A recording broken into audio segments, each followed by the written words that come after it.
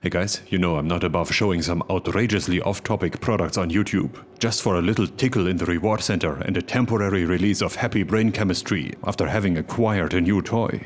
Today is different, not in the happy brain chemistry department, but this is probably the most on-topic product that has reached my inbox in a long time. This is an AC-coupled low-noise, low-frequency preamp for finding the 0.1 to 10 Hz noise content of a DC signal. It's got a few more tricks up its sleeve than the one we've built in a different video. And it's from a Swiss startup, which I find immediately likable.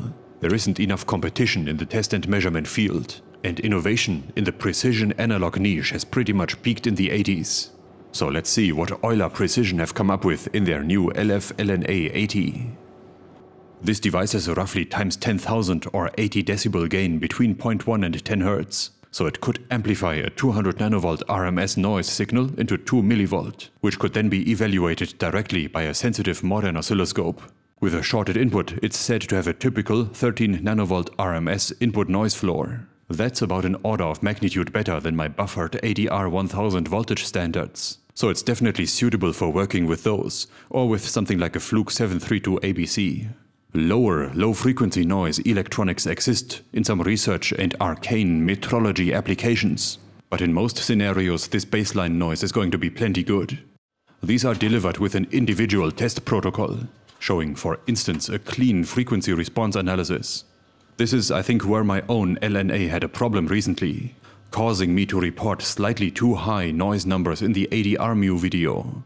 Ideally, the 0.1 to 10 Hz bandpass filter would make it look like this. But the response of an analog filter is never this perfect.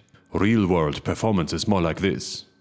The 0.1 Hz high-pass filter roll-off is especially impactful, because it dictates how much of the very significant 1/f noise that usually lives down here in naturally occurring noise sources gets through.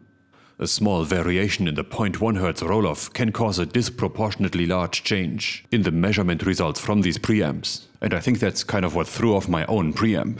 Let's run LFLNA-80 through a full frequency response analysis and make sure that everything is indeed okay and comparable to other people's hardware. Rode & Schwarz MX-04 has received a few powerful firmware updates since we talked about it last time, and it is now actually able to perform FRAs all the way down to 10 mHz. Wonderful. For this stunt, I'll split one of the waveform generator channels into two with a T-piece. One of the two paths goes to an analog input channel for self-monitoring. The other one goes to a resistive voltage divider made from precision resistors that shouldn't generate too much excess noise on their own. The idea is to divide the oscilloscope's generated voltage by 10,000, to give the amplifier something that it can multiply by 10,000 without clipping. There we are. The sweep starting frequency can now go as low as 10 mHz. Of course, at the cost of an entire analysis taking forever. This built-in app is essentially doing the same thing as the VXI script I made last time, except it's much more convenient with auto-ranging, and it can analyze phase shift too. But that's not important for this DUT. I set it up to test 10 points per decade, so 10 frequencies between 10 mHz and 100 mHz. Another 10 between 100 mHz and 1 Hz, between 1 Hz and 10 Hz, and a few more the rest of the way to 13 Hz. And that is over an hour gone for a relatively coarse analysis. The result looks great though, exactly as promised in the test protocol. So I'll be using this preamp to update all of my published ADR-mu noise numbers. And because this one uses a more common 1000 microfarad 1 kilo ohm high-pass filter, they should align a bit better with other people's results. The reason for me deviating from the established recipe of harvesting a bunch of electrolytic caps and selecting the best for leakage current, and to assemble this huge foil monstrosity instead, was to avoid dielectric absorption. It can take hours for an aluminium electrolytic cap to come to terms with a large voltage change, and to reach an acceptably low leakage current again.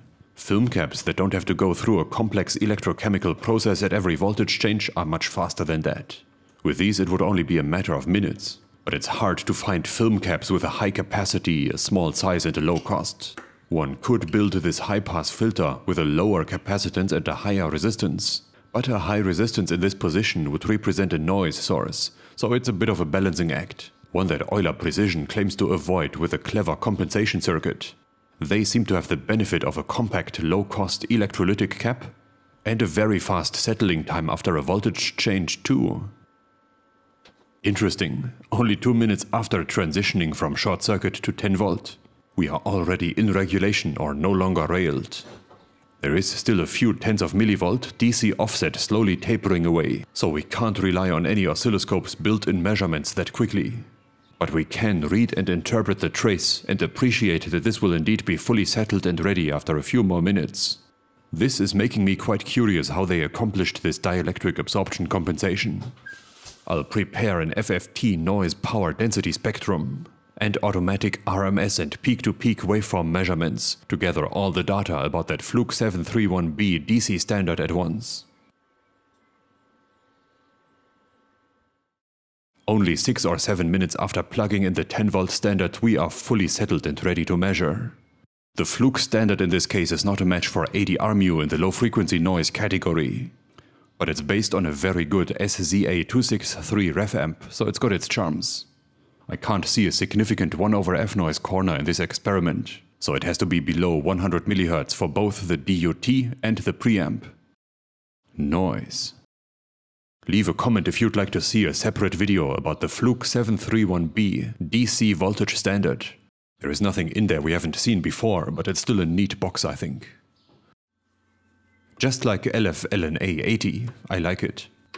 It's also supposed to have a 250-hour lifespan on an internal rechargeable lithium-ion battery, about 1 or 2 orders of magnitude better than my 9-volt battery-powered version. When the power switch is flipped to the off position, it can apparently be charged through the output connector, with an internal charge controller accepting between 5 and 7 volt. Also clever, but let's take it apart and see if we can spill some of its secrets.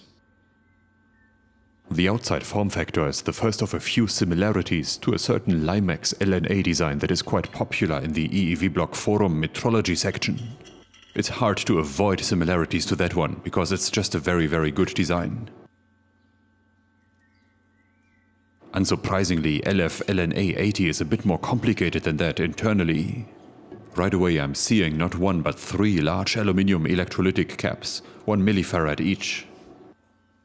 Euler Precision have very kindly given me the correct terminology for their magic dielectric absorption compensation circuit, in which the second electrolytic capacitor is involved. It's called DC Servo, but it's a common technique from audio electronics, not a motor.